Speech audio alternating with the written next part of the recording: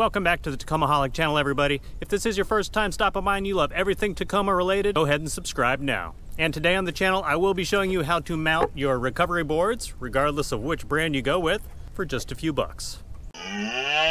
Now, before we get started, I will be mounting this to my up-top overland roof rack just because it fits perfectly in the middle of my two Plano boxes up there.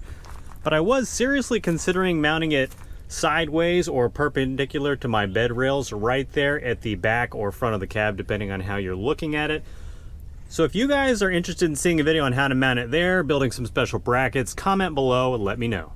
So I am not running the full-fledged Max Tracks, which I want to say are $300 to $400. If you are in crazy terrain and you really think you're going to need them, by all means go with the best, and Max Tracks is certainly at the top. I've got myself a pair of the Maxa Escaper Buddies. I want to say they're like 115 bucks. I'll put a link in the description below in case you're interested in grabbing them. Haven't had to use them yet, but this is one of those things like with the high lift jack. It's better to have it and not need it than to need it and not have it. So we'll be mounting them on my truck so I can get them relatively easy if I'm ever in that situation where I need to whip them out. Now's the time to whip it out, B. And if you guys have recovery boards of any type, I'm sure you've seen those super expensive like locking pins that mount to different racks. Obviously, that's probably the best way to go if you can afford it. They do lock, easy to mount and use, but they are really expensive. So today I'm just going to show you, you can spend a few bucks and make your own mounts and you should be good to go. And right here you can see this is all I'll be using. I got this aluminum, it's 1-inch wide flat bar from Home Depot, just a few dollars. Obviously this is more than I'll need for this application. I already cut up a few blocks, just about 2 or 3 inches long, and drilled a hole where I will install a stainless steel. Obviously this is all stainless steel aside from the aluminum here. Stainless steel threaded rod. This is 80 millimeters long. I'll show you how I'm going to use this up on my rack in just a second, with a few stainless steel washers and nylock nuts. This will all be attached actually to the rack with these spring T-nuts. They have the ball on the back so they're easy to slide in the channel up on my rack. And the hole diameter and thread pitch for all the stuff I'm using is M6 by 1.0. I guess I'll put a link in the description for stuff like the stainless steel threaded rods. You can get these in all kinds of lengths though. For me, 80 millimeters was perfect since I will be mounting it sort of through the grab handles right here, and that left me about a 1/2 inch clearance up here to tighten down the nut with the spacer right here. So let's hop up to the rack and see what we're talking about.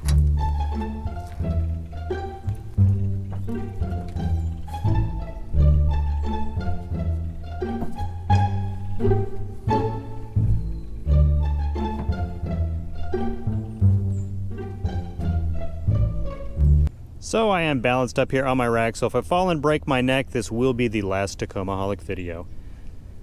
So as you can see, I've got these already spaced. I did mention they are the threaded rods will go through these grab handles, 2 in the back, 2 in the front. Got it spaced out symmetrically so it's in line the way I want it.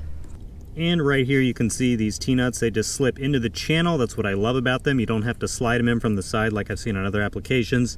I went ahead and tightened the threaded rod down into that. Now all I need to do is drop the recovery boards onto the 4 threaded rods, get the washer and the nylock nut tightened down, and that is pretty much it. Got it in place, nothing tightened down yet, but I'm just using the back of this to keep it parallel with the last bar right here, just so I know everything's nice and lined up and it's overlapping this bar even though I'm attaching it and the bar in front of it, just to keep it a little more secure, and the same goes for the front.